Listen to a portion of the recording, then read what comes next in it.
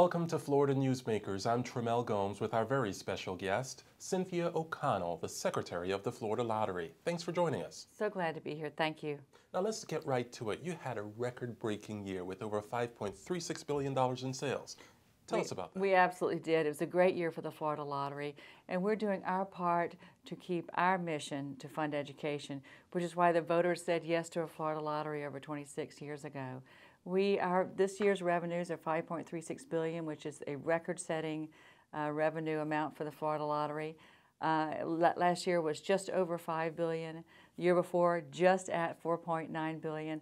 So we're breaking records every year. We have for the last 4 years.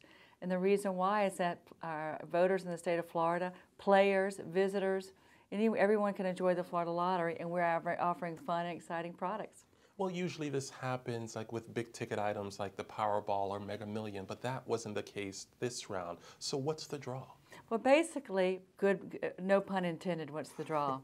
But what our draw is a great portfolio of games. 60 scratch-off games from price points of $1 to $25 that are fun and entertaining, and also offer some instant real-time gratification. When you scratch that ticket off, you can be a winner. And we also have second chance drawings with all our games that extend the play of our scratch-off games.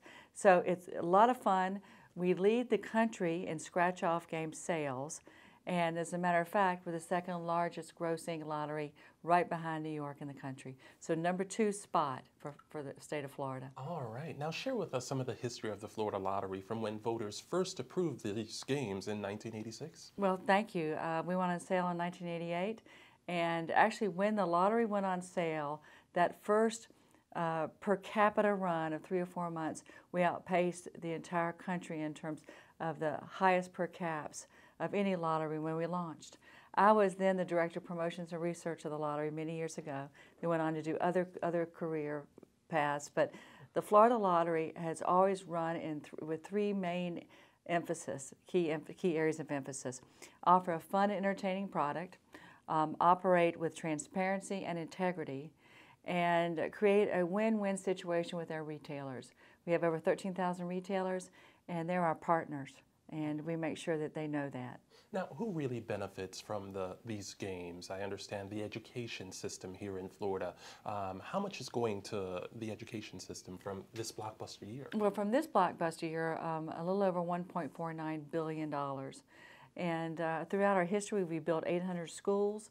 We've funded K through 12 education programs. And of course, all of our money is transferred to the Department of Education, and they allocate, and we raise the revenue. So I want to make that clear. But we also fund 98% of all Bright Futures scholarships. So we've funded over 650,000 students have gone to the university or community college of their choice in the state of Florida, courtesy of the Florida Lottery. All right. Now, one of your big sellers is the scratch-off games. Tell us about those. Scratch-off games are a core product for the Florida Lottery. Again, price points between $1 and $25. We have a new series of games called the Jackpot family of games that has an amazing payout. Over 70%, the average is 70% of any scratch-off game will go back to prizes.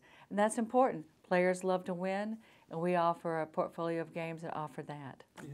And as we wrap up here, let's talk about the integrity of these games. How do you ensure the security that when people go out and play, that they're going to be able to win safely without worrying about their money going elsewhere? Well, thank you for asking that. We operate in a very transparent manner. Every draw game for a numbers game that has an actual terminal game base that you go into our studio, you can see our drawing live. So, Mr. Citizen, if you want to come see a drawing, you certainly can at Florida Lottery headquarters.